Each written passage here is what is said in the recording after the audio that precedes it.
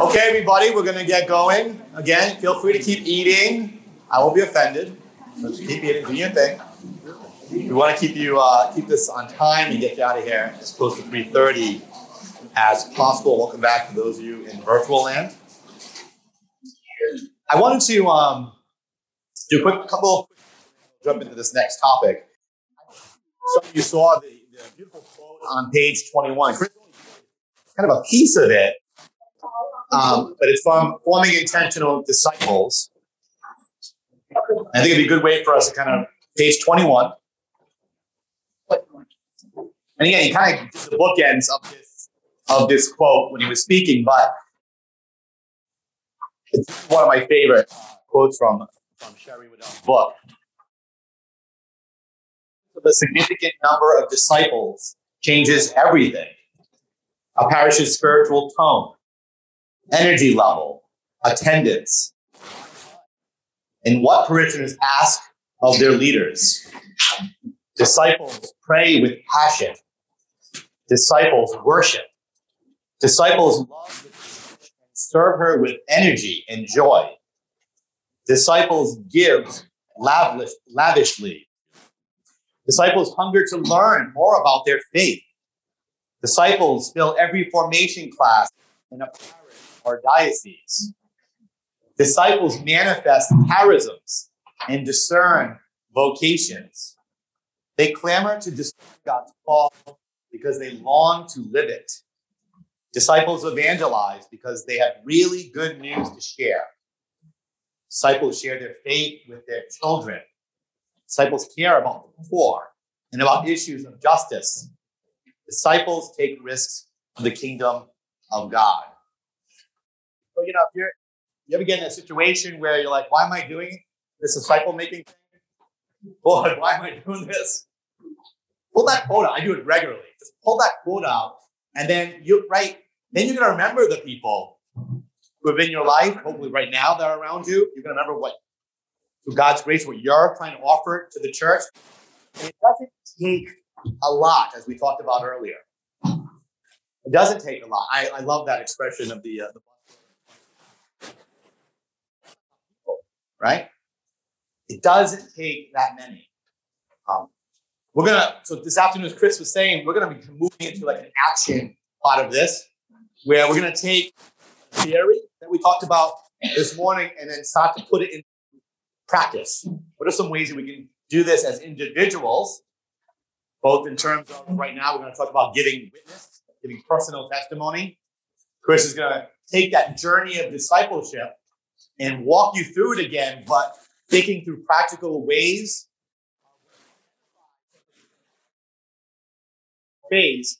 How do I walk with them at that moment? And so we'll have a nice back and forth on that. And then we're going to take all of that and say, what does it all look like in an evangelizing parish? What does all this look like? And that's going to be, we're going to have a rambunctious conversation at that time. We're going to go crazy, we're going to go nuts, and we're going to have a good time. And if you think I've been energetic up to this point, I'm going to lose my mind in the last one, right? As you can imagine, I have no opinions, nothing to share here. I'm going to share this with Chris. He said he was texting one of our colleagues and saying, boy, you can tell Michael, we haven't done this in a while, and he's excited about being back in person with people again. So, and there's truth to that. So thank you for your presence here today. A prayer as we start our afternoon together. In the name of the Father, and the Son, and the Holy Spirit. Amen.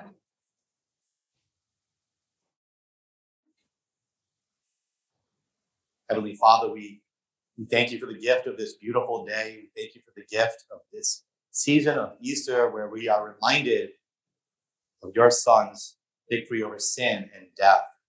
We are reminded of the hope that is ours, the hope that we can be with you through your grace, be with you for eternity. We thank you for calling us to be disciples. We thank you for calling us to share your good news with all those you put onto our paths of life. We pray in a particular way, Lord, right now, for any people in our lives that come to mind, into our mind and hearts, who aren't close to you right now, who maybe are struggling in some way. We just think of those names silently right now.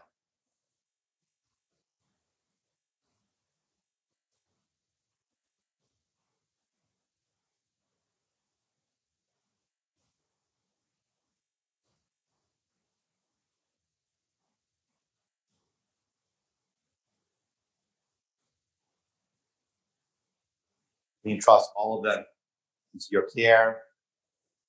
We ask you to send disciples into their lives to give testimony of love of your Son. Mother Mary, we entrust all of our praise to you. We entrust this afternoon to you, to your motherly care, as we pray, Hail Mary, full of grace, the Lord is with thee. Blessed art thou among women, and blessed is the fruit of thy womb, Jesus. Holy Mary, Mother of God, pray for us sinners, now and at the hour of our death. Amen. In the Father, and the Son, and the Holy Spirit. Amen. All right. I'm going to turn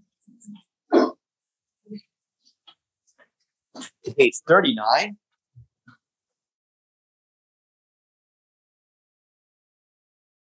So one other thing that disciples do is give testimony to faith in Jesus Christ.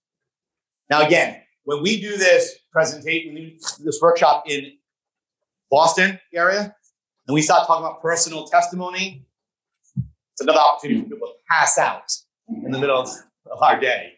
People really tense up at this point. I remember one of the first times we gave this particular talk in Boston, even there was a priest who was visibly he was a younger guy too, he was visibly upset about this. And he literally said, but the church doesn't do this. Catholics don't give testimony like this. And I said, Father, can you go to Acts of the Apostles?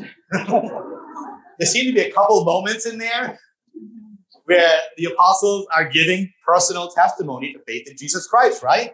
It's as Catholic as can be. It's as Catholic as can be. And I think why people get a little nervous is they don't really know what we're talking about here. Because again, people go to dark places in their mind, like you just pick a moment in the middle of the movie theater or at the mall, or wherever it is, and you just start talking about Jesus. And again, if God is calling you to do that, go for it. Good luck, and go for it. That's fine. But that's not really what we're talking about, okay? So this is going to be probably the shortest presentation of the day, and then we're going to have some time to guide you into crafting. Hey, how many experience, by the way? Like you kind of have a go-to 2 to 3 minute personal testimony. I mean, and I've used it before. Yeah, okay, good. By the end of this, you're all going to at least have crafted one, and hopefully a few more of you will share it with this large group. That's where we're heading. I'm preparing you now. We won't force anybody to do anything. We believe in free will. All right. So what is a personal testimony, right? We have it right here. It's very simple. A personal account of how you have come to know God more deeply and how your life has changed because of that relationship. It is not a theological treatise that you're giving. It is not your entire life story. That takes too long, right?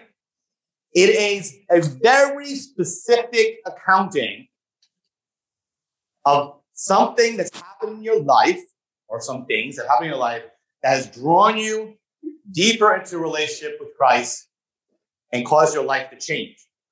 And for the disciple who has been on this journey a while, you should have, theoretically, many stories to share. And you don't have to give them all in one sitting, okay?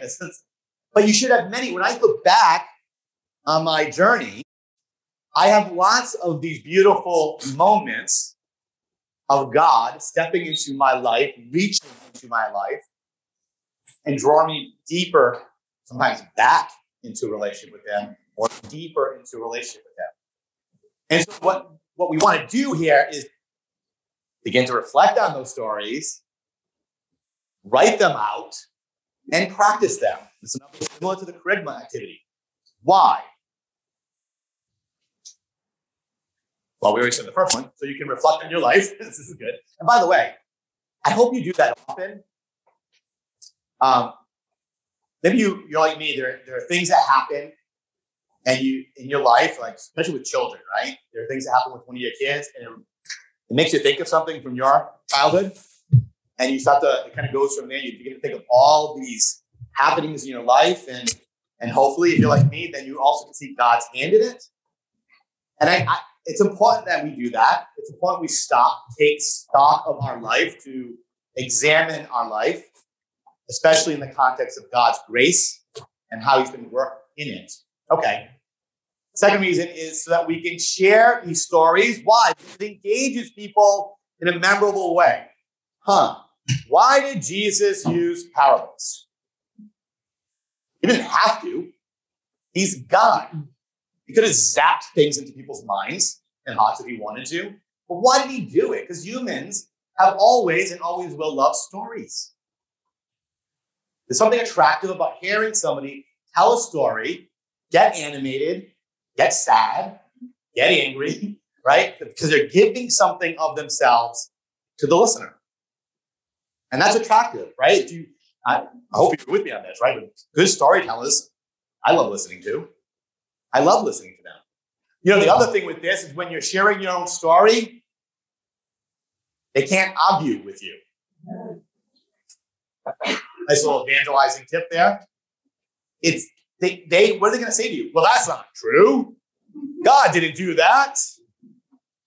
Yeah, he did.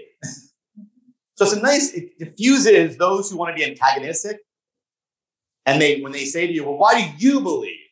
I think sometimes they expect that you're going to come at them with this list of do's and don'ts or rules. I love these rules. Well, let me tell you why. And when you share this personal story or two from your life, no argument, and it kind of just settles, and it creates an even playing field. Hopefully that then can create ongoing dialogue with that person. And then lastly, it rouses, right? Chris talked about spiritual curiosity. Well, nothing rouses curiosity more than somebody giving this personal testimony of faith in Christ. Especially, I've had people who, now I have friends I've known since 5th grade and stuff. I think I still shock them, but I work for the church. They're all Catholic, but some are closer to Christ than others. And I think some of us I have my best friend who's always respected me, and he's not close to Christ. And he still comes to my house, you know? And he doesn't live a godly life at all. Well, I know he continues to be curious about his friend he's played golf with and basketball with, maybe caused trouble with back in the good old days, right? I know there's a curiosity there. I don't even have to give him a testimony, just by his watching and looking at my life. So you'll be able to rouse up. So when you know that people are in that threshold of spiritual curiosity, that's a great moment, and Chris is going to talk more about this, to share personal testimony, especially if they ask you. It's not threatening and allows them to hear the story, reflect on it, and let God work on them in that moment. All right. So we know the why, we know what it is, when to share personal testimony. Well, the easy one is in the car. I love that one. You've got them captive. Make sure it's a good long drive. All right. They can, I guess, try to get out, but that won't go well. So I like this one when thinking about, I've talked to parents, and this is a good one for moms and dads, and especially because I've met a lot of parents who've come to faith after they've had children, but they're still in their teenage years, so there's still opportunities there for them, but they don't, when, how, why? Oh, well. And like mom and dad are losing their mind. They love Jesus all of a sudden. But what they need to hear is, why? What's happened, mom or dad? And so, when you're in the car and it's awkwardly silent and you're on a nice 30-minute drive, give them the 2 to 3 minute testimony. Begin to kind of plant those seeds so they begin to make sense of why this has all changed in the home. Does that make sense? Right? So, and again, with friends, you can do this. Obviously, at parties, sure. Maybe after everybody's had a glass of wine, right? But if people know, right, this is where the evangelizer, remember, we're praying to God, Lord, let me know who and when you want me to engage this mission. And it can happen anywhere, including at a party. And maybe I've been in situations at gatherings where, especially at family gatherings, where cousins, aunts, uncles who aren't all in, but they know what I do, and they start asking me. Sometimes they get very personal. Why do you have so many kids? No. So, but it's an opportunity. It's an opportunity to share, give a little testimony. Well, let me tell you why. Let me tell you about my wife and I just being open to God's will for our lives and trusting, just being open to this fruit that comes from our marriage. Because it's about provision. We just trust in God, right? We have to. And that begins to get people thinking a little bit, right? Anytime you're having a deep conversation, I like that one. When you're really locked in with somebody and you're going to wrestle with difficult things, that should serve as an opportunity to, well, let me tell you more from my perspective, from my life. We have some parishes in the Archdiocese of Boston that have really taken to this. And at every social gathering, which of course they haven't really had any for a year, but prior to that, they would intentionally have not staff people, not council members, somebody with people would think, wait a minute, that's Joe. Isn't his father a carpenter? No. So, right? You get the point there, right? And Joe gets up and gives this 2-minute, 3-minute testimony. And they just kind of let it be there. And they go back to the wine and cheese and stuff, okay? At parent meetings, I'm getting to my big punchline at the end of the day on parents. At parent meetings, especially for sacramental prep, instead of spending so much time talking about where they're going to park, sit, how they're going to take pictures, what they're going to wear, those are all great things. Spend some time in prayer and then have a parent come out of the audience. So in other words, they have a kid who's preparing and share with their friends, their colleagues, coworkers, a 2 or 3 minute testimony. So if it's first reconciliation, have them give a testimony about encountering God's mercy in the sacrament of confession.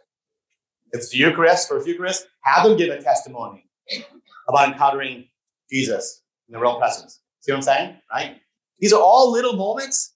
And the key is don't let it always be the same Don person. We have that default. Pray about it. Not who you want me to call. Think about the disciples in your community. I had a previous parish I lived at. I did this workshop for that parish. And the pastor was like, who do I invite? I said, ideally disciples. Well, nobody's going to come. I was like, now, come on. Come on.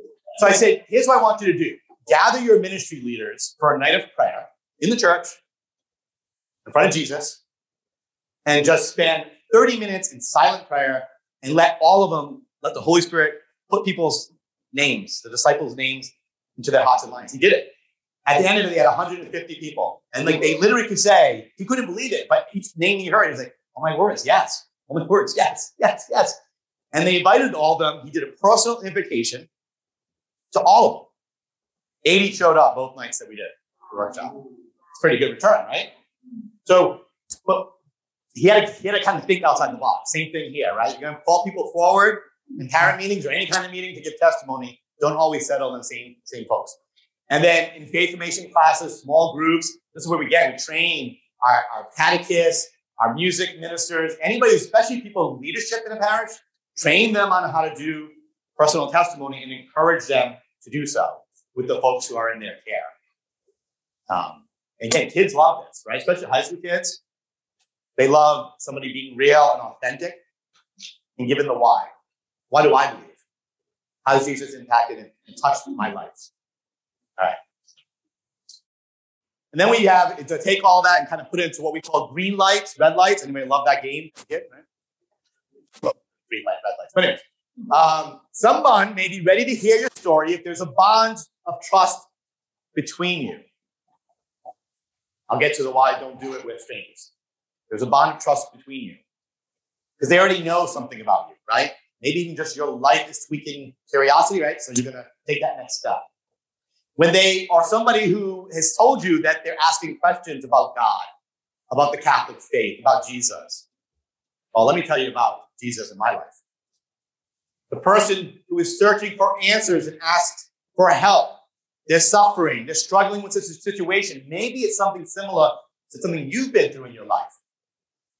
Oh, you know what? Let me tell you this. I went through that before. And let me tell you, Christ got me through that moment in my life. And then when the person asks you for prayer,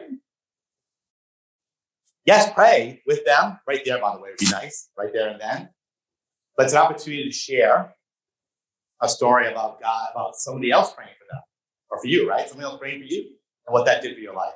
When you became aware of that. So many opportunities there in prayer. All right? red lights. There is no bridge of trust present. In other words, please don't do the supermarket thing. Now, I say that. I was saying about my wife, she's so much better than me. She knows I say that every single presentation. But she is. And when she encounters people in supermarkets who say, oh my words, all those kids, are they all with the same guy? It happens. By the way, that happened once at the parish I'm at right now, and I was standing right there. True story. And I went, and Lori was like, him. Yeah, that guy right next to you. Very weird. People are weird sometimes. She doesn't see those opportunities as a chance by not getting defensive. She sees that potentially as a bridge of trust. So she can see sometimes when she disarms somebody by, like, no, actually, they're all with the same guy. And she smiles. And sometimes the person goes, oh, well, you're such a beautiful, and they change their tone. You're a beautiful family. Sometimes she'll take it, if it turns into a little bit of conversation, she then might kind of go with it. But remember, she kind of built that little bridge of trust. Does that make sense? She wouldn't just walk up to somebody, hey, you know why I have 8 kids? Out of the blue, trying to pick some flour out, right? So, all right. If the person's not open to listening to you at any given moment, in other words, be aware. Maybe you've had this experience where I have had this experience where it's obvious, like painfully obvious, I'm on the move, or I'm not in a good mood. It makes sense that I give these things away easily. And then somebody with good intentions begins to tell you their testimony. And I'm like, I can't do this right now. Now, I love hearing people's personal testimonies. But can you imagine the person who doesn't, who never has heard a personal testimony, who does not believe in God, and they don't particularly want to listen to you in a given moment? So just be aware of it, because what can happen is you begin kind of shoving the gospel, in a sense, down their throats without being aware of where they might be in that path towards happiness. This is why we go through, Chris is going to do this whole other thing about the thresholds and the phases. Why? So we just become more aware of signs of where people are, and then use different strategies of how to evangelize them in that given moment, all right? So testimony does require trust, and the person should be obviously willing to listen to you in that given moment. I know these things sound so obvious, but believe it or not, it's not for some people, so. Okay, so how to share your personal testimony. First, the ABCs. It actually needs to be audible. You're practicing why? You're practicing so you're prepared to actually share it. Now, I had some people go, but my story is not good enough. Remember, we're all called to evangelize. We're all called to evangelize, which means all of our stories will be put to use by God for the right people. Remember that. All of our stories are needed. God knows our story, and he knows exactly the people who need to hear it. So never sell yourself short on this one. Please don't do that. Be ready. Practice. Your story is going to help somebody to take another step on that path towards happiness, towards Christ. Always remember that. And it might be in your life that story that God's gonna begin to rise up in you, or those stories, you may only use them once, but it'll be for the right person or people. Okay? That being said, we love your stories, but it needs to be brief, 2 to 3 minutes. Can anybody tell me why that might be the case? Attention span. Thank you. Especially in the year 2021. Especially after a year of all of us staring at screens. Right? Sorry for those of you who are staring at the screen right now. Thank you. You keep doing that. Thank you. So you want to keep it brief. Plus, if you start doing the 20-minute, 30-minute version of your life story, come on. Now, is that what that person actually needs who's in the threshold of curiosity? No. Might that have a place at some point? Sure. That might have a place at some point. So audible, brief, and then C, Christocentric. Ultimately, in the end, the story, we don't want it to be about you. It's about Jesus and you. Remember, we're trying to help. The whole point of getting personal testimony is to draw people into a relationship with Christ through grace. That's the point of it. And I'll tell you a reason why that's very important here in a second. All right. And then we have the 1, 2, 3s. And these are just 3 questions. And we're going to run you through a whole little, you're going to write out your testimony here, that you want to try to answer when you're sharing your personal testimony. What was my life like before making Christ the center of my life? Now, people sometimes get nervous about this one. Well, I kind of always been walking with him in my life. Praise God. But notice the key here is before making Christ the center of my life. Every disciple has a dropping of the net moment, if you will. There's a point in our lives we become conscious that I had intentionally given my life to you, Lord. Maybe you've had a couple of those moments because we're sinners. Sometimes we go backwards. Right? I know we do this, we kind of show this in a linear way, but let's be honest, folks, it's kind of a circle with squiggly lines and lines up and down. That's the journey of faith. But what we're talking about here is we want to share with people this idea of, I was raised in a good Catholic home, and I lost my way because of selfishness when I was in college, and I stopped praying, and I lost hope. God, I started working at summer camp, and God just sent people in my life who just loved me as I am and as I was. Not like loving me because I'm a great sinner. No. They started showing me the dignity of who I am as a child of God. And I found my way back then. True story. Happened in my life. What was that? 25 seconds? You see what I'm saying there? It's thinking of those moments in my life where something clicked, something changed. And again, I was raised in the faith. I wasn't that far away. But there were moments where I got lazy. Was my own sin. Was selfish. And God put me back in. What were the experiences that led me to Christ? Now, for some people, how many of you have done like a Crucio or, well, some of you said Life in the Spirit seminar or any kind of retreat that was a major moment in your life? Anybody? Anybody here? Yeah, okay. A lot of people have that experience, thank God. A lot of people can move through, by the way, the thresholds of conversion in one weekend. Right? So that's kind of cool. So a lot of times we hear people who give personal testimony and they talk about, and then I went to this retreat, and the retreat did this for me, and the retreat did that for me, and the retreat did this for me, and the retreat,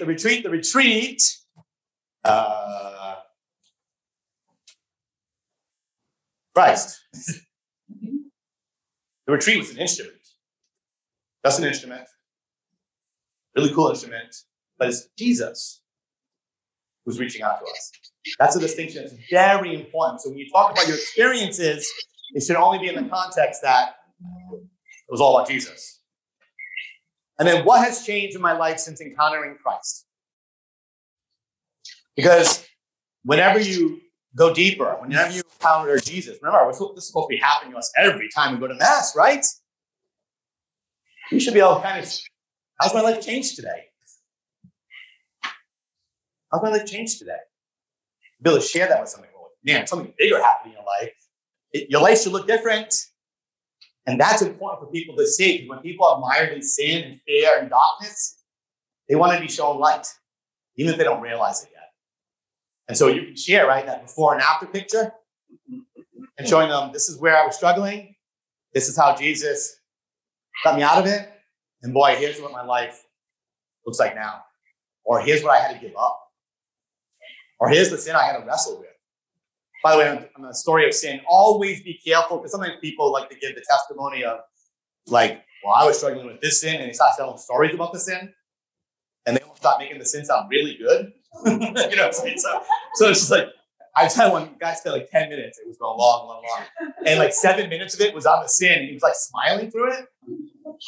I mean, don't get me wrong, it sounded like a great time, but so I had to say, I had to get up. It was an awkward moment. I might have to do it to one of you today.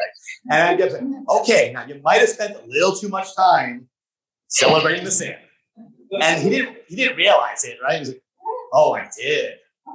Yeah, so I said, all right, so let's kind of just mention the sin, move on, all right? Move on.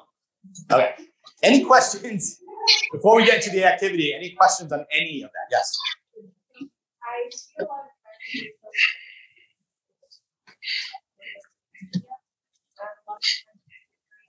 so that would be like a red light. Very frustrating. But some people are open to it. Yeah. What's your verdict on? I'd be like anything else with social media. Sure, go for it. I just say if there's no opportunity for follow-up, it's like arguing with somebody on social media. I stopped doing that. I just stopped doing it. Because normally it wasn't people who I'm actually in day-to-day relationship with.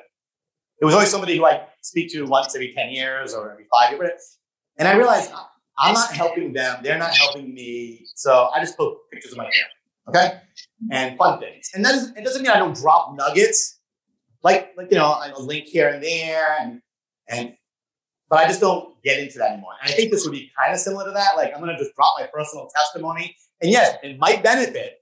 Somebody might see it and go, it might be a God moment, but you can't do anything about that necessarily unless they reach out to you, right? So it's a little passive for me, just throwing it out there. Now, maybe you're doing it because you have an intentional way. You're thinking of somebody specifically. Does that make sense? Then follow up on it. Does that help? So fine, go for it. But hopefully you have a game plan for particular people who might see it on social media. Yeah, that'd be my. What about the idea, instead of having that aha moment, that one big event, there's a series of experiences or events in your life? Yeah, so for those of you in the virtual world, the idea of that it's not one big aha moment, but a series of events over life. And by the way, that's probably that for most people. For most people. Even people who it took a while for them to drop their net, when they look back, they see kind of these little moments over time. That gives opportunity for lots of little testimonies, right? Lots of little testimonies. I think the aha moments, we tend to want it. That's why a lot of people, by the way, don't think their testimony is worthy, because they don't have this big woohoo,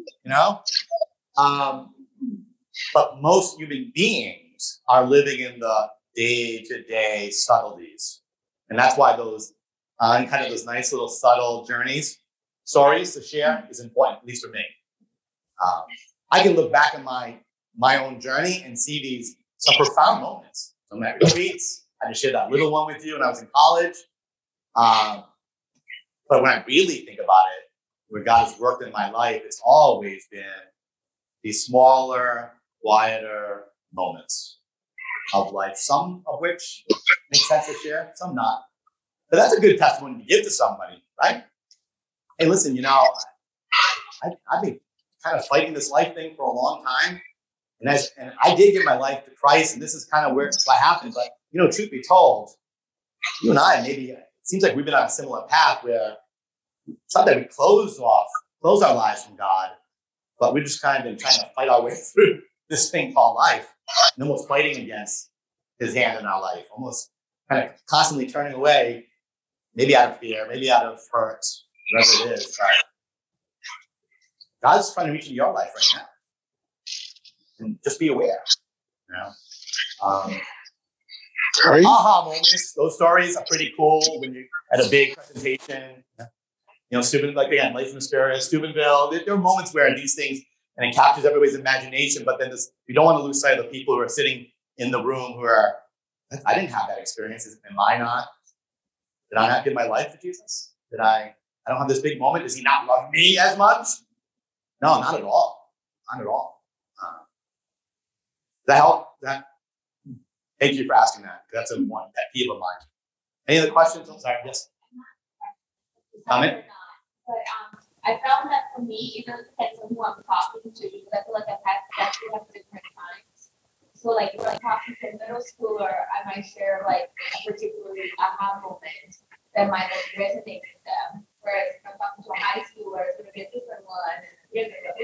I felt like for me, really, I've had multiple of those little encounters. Again, some bigger than others, but again, like the audience who I'm talking to is just what I'm sharing. Yeah, thanks. So the idea, folks, on Zoom, the idea of that sometimes we can build up almost that little cachet of testimonies that we can then use for particular moments and particular audiences. Yeah, I think that's a great way of approaching it. I have a great story about a drowning in my life. I'm just going to leave it at that. Drowning. Nah. I don't trust you enough yet. All right.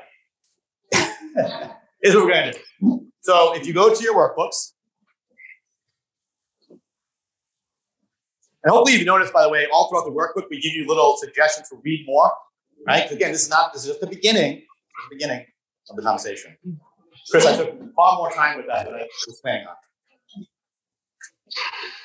So you see, we have a bunch of questions here for you to begin to kind of map out a personal testimony. And again, you don't have to write out every word, but you may want to help you kind of prompt a couple of things to help you piece together a 2 to 3 minute testimony. All right. So we're going to give you 5 minutes or so, 7 minutes, not much more than that. Let me brief. To begin to kind of craft out a personal testimony. Maybe you already have one that's sitting there ready to go.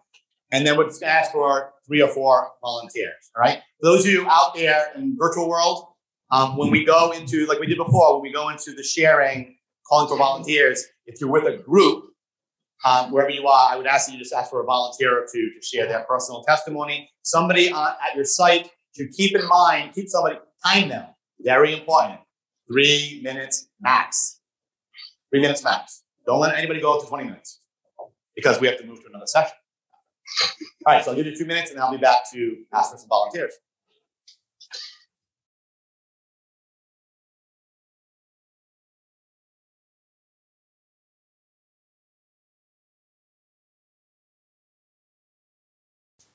All right, so remember, personal testimony. Nobody's going to argue with you about your story. I'm here to make sure that you're remembering the ABCs, the 1, 2, 3s, okay? And 3 minutes. Well, that's going to keep you in track. 3 minutes. All right, so who's our... No, you don't have to do it that way. It's just the question should have formulated kind of like a testimony. So you kind of want to piece it together. So picture yourself in a situation where, well, you are in a situation where you'll be sharing your testimony with a lot of other people in this case. So you want to turn it into a story. So I'm going to have you might come up here. Yeah.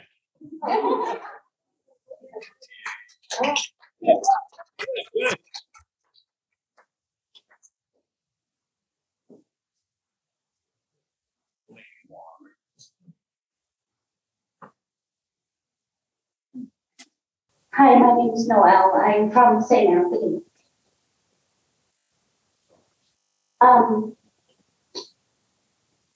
On the way, escaping from Vietnam to the first freedom land, we encounter, I was one of the boat people on the boat that contained 38 people, very, very small. It's a wooden boat. It's a merchant boat. It's not like anything not like a cruise line or anything.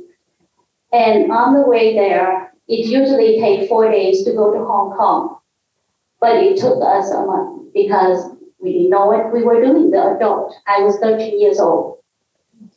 That was 43 years ago.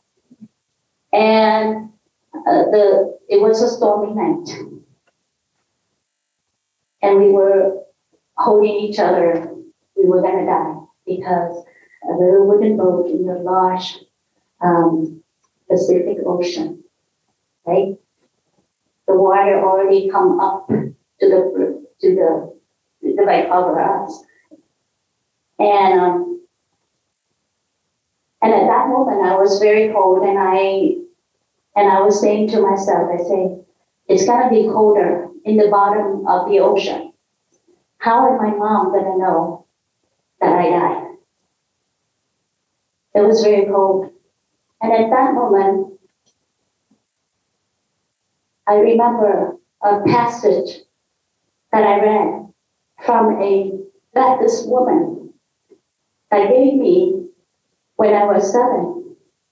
In front of my house, I was sitting there one afternoon, and then she passed by and said, "Hey kid, do you want to be happy?" And I said, "Of course I want to be happy. I'm going to give you a gift. If you read it, your life going to be happy." And 7 years old kid, sure. So that afternoon, I read that little pamphlet that she gave me. And I remember in the front cover, it had a bridge.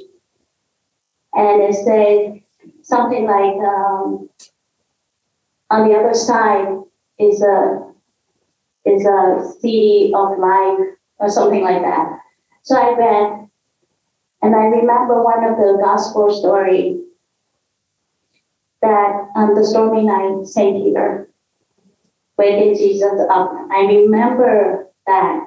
And this is like from 7 to 13, that means 6 years later.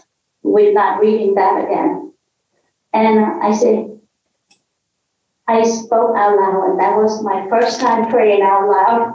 I said, "Oh Jesus, remember you did it before? Can you do it again?" And the sea was calm, and nobody knew what's going on. I didn't know what's going on either. Follow me. And of course there were series, but I began to emphasize on reading the gospel. Imagine if I didn't read that one story. Well, I wouldn't know who to call to. So my mission is to pass out free Bible to all the children. That's my life mission. Thank you. Thank you.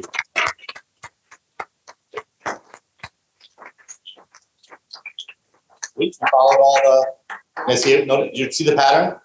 I don't know how you held it together like that, but it was beautiful. But you kind of got the story in. You got the Jesus was obviously covered there, and then the mission piece, right? It led to a change in your life and a mission. And quite frankly, I don't know about anybody else here, but it almost demanded a response from me in some way, whether internally or externally. No, that was beautiful. All right.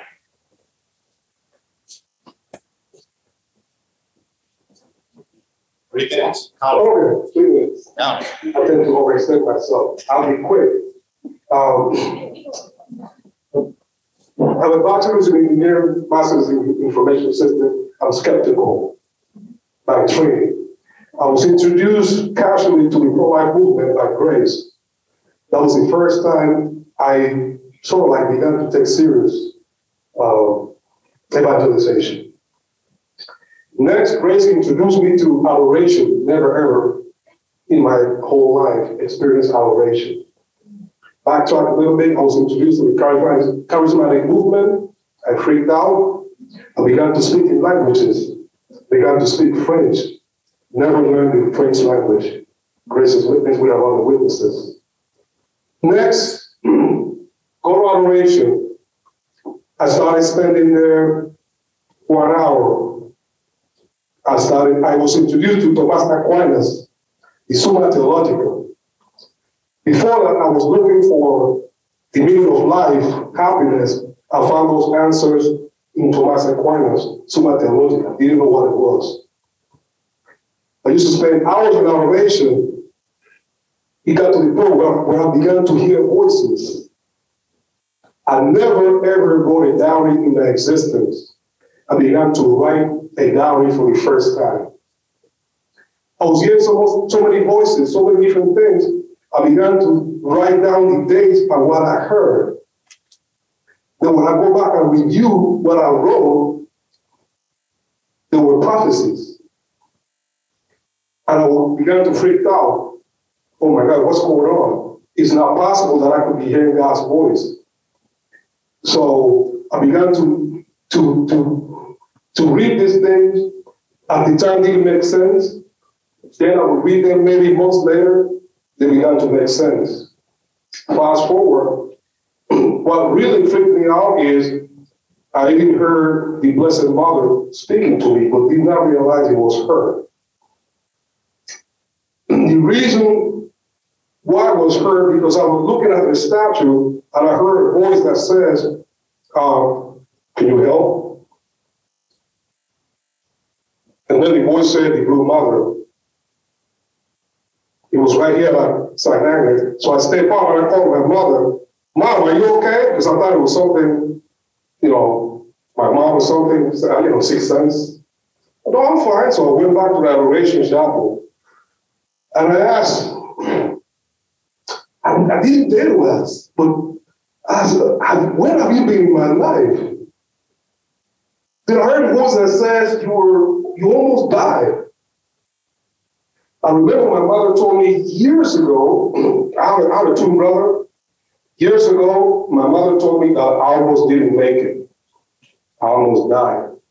So now I realize I'm hearing from her as well. Fast forward, now I'm freaked out. I'm trying to tell the whole world thinks I'm crazy. They don't believe me. So I began a conversation. I used to talk, I used to hear. From that point on, I began to ask questions. Got to the point where I hear voices. Do you have any more questions? Wake up. Things like that. I can go on and on and on. Fast forward, there's a book that I came across called, forgive my pronunciation, In Sinu Jesu. It's in Latin. It's the diary of a priest that heard the voice of Christ in adoration. When I opened that book, I freaked out because the things I read, I experienced a lot of it right here in adoration. So now I'm thinking I'm not crazy. So the moral of the story is this: the biggest treasure of us Catholics, or one of the biggest treasures, is adoration. And in the book, in Sinu Jesu, I read, because this is something Jesus was telling the priest, talk to my mother as much as you talk to me. She's present in adoration. So I would love to spend hours talking because there's a lot of experiences, but I just wanted to summarize that we have a treasure in adoration. By all means, spend a lot of time. If you don't, my advice is spend hours. A couple of weeks, I guarantee you will hear. I guarantee you. God bless.